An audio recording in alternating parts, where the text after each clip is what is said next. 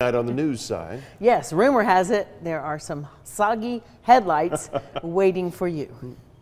You're watching Channel 3 and Friday Night Football starts right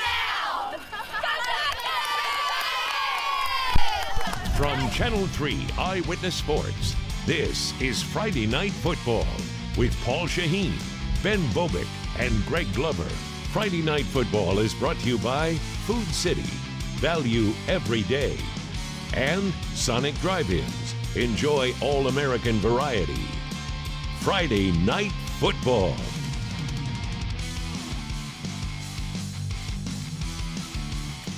Hi, welcome back. Welcome in, everyone. I'm getting my microphone situated. Nonetheless, we're here. If you can't hear me over your dryer running in the background, go ahead and turn us up. Yes, we're a little soggy today, but we're back and loaded with highlights, scores, and more. Per the norm, we start with our big one. It's time for the Friday Night Football Game of the Week, covered by Warren and Griffin, local lawyers you love.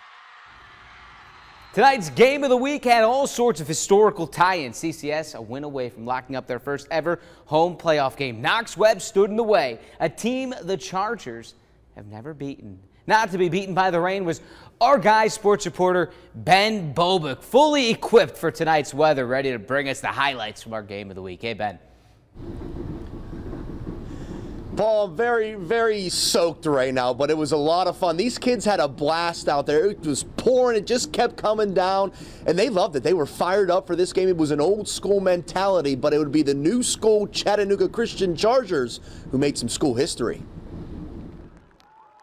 Nothing but rain tonight, except at David Stanton Field. The CCS Chargers ready to bolt up for a chance at a home playoff game. And it just did not stop coming down. Knox Webb finding success running the ball early, and they capitalized on the touchdown. And get this, they converted a field goal in this weather to go up 10-0.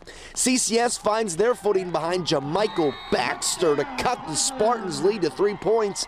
Believe it or not, the first turnover of the game didn't come until late in the second quarter. Good news for the Chargers. They pounced on it. CCS, they can't pound it in, though. Has to settle for a field goal, but anything goes in the rain. How about this? Sam Hall to Travion Scott on the fake to give the Chargers a 14-10 lead. And in the second half, the rain did not stop, and neither did the home team's attack. Baxter gets in, and that's a deuce for Deuce Deuce. The only thing this wet, cold, rainy night needs is someone to turn on the burners. That man, DeMarcus Hinton, goes flying down the sideline. The Chattanooga Christian School Chargers defeat Knox Webb for the first time in program history, 28-17, and a playoff game is coming to David Stanton Field. The last 2 or 3 weeks, they've just fought for each other, and they realize that they're a good football team, but goals and what you want aren't given to you. You got to go earn it. This is probably the wettest high school football Friday I think I've ever experienced, but I'll tell you what, I wouldn't change a thing. I am impressed by these kids. There were only 2 turnovers tonight in these conditions. The one fumble you saw on your screen and an interception in some garbage time. But you know what? Kudos to the Chattanooga Christian School Chargers. They're going to be right back here at David Stanton Field in 2 weeks. Who knows? Maybe we'll be here and maybe it'll be a little bit more dry. But if you don't mind, Paul, I am soaking wet. My black jeans are like leather. I feel like Olivia Newton-John out here. But you know what? I'm not the one people want to see. The one they want to see is you and the rest of the highlights. Why don't you take it away?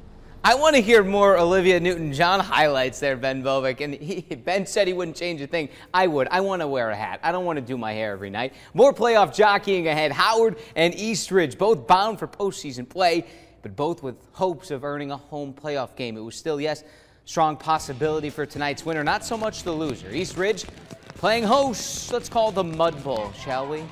Second half, Howard up 20-0. Pin deep, punting Giovanni Davis. That, my friends, was a forehead block to give Eastridge great field position. No points come off it, though. Howard's Calvin James showing off his arm now. A 40-yard bomb to Ivan Hardwick, but no points out of that drive. They had to punt, and the punting problems, well, they continued. No luck there. I blame the rain. And you know what? I blame that puddle as well. Why not? The rain not slowing down Tremonte Brooks, though. Hey there, Brooks coming at you. 63-yard score make it 26-0 Howard, and that's how it ends. Howard rolls 26-0. Baylor playing host to MBA. Red Raiders down 6-0. Elijah Howard about to change that. Number 2 is good for one of these just about every week. Howard says goodbye. 59 yards. Score for the Tennessee commit. Baylor up 7-6. And pause. Random dance party on the sidelines. I'm told it's Natasha Benningfield. Unwritten. Google the lyrics. Quote, feel the rain on your skin. End quote. Ironic, huh? All right, back to the game. Baylor adding on. Nealon Jean. 9-yard score on the keeper. Baylor goes up 14-6. The defense partied the rest of the way. Great win for Chattanooga's Big Red. 14-6. Baylor on top. Now to the scoreboard. Ray County. Well, no, we'll get to Ray County. Let's start with some action. Well, we're going to skip those. Those were last night's games anyways. Sequatchie County 32-0 over Grundy County. Whitwell loses to Fayetteville 49-14. Hickson a 1-point win last night. Bledsoe County 44-6 over Cumberland County. Cleveland a 1-point loss to William Blount 21-20. Copper Basin loses to Andrews, North Carolina. Grace Baptist loses to Kings Academy 59-7. And Meigs County continues to roll 63-0 over Polk County. Ottawa takes care of Heritage in Tennessee 41-14. And Ray County over Carnes 41-14.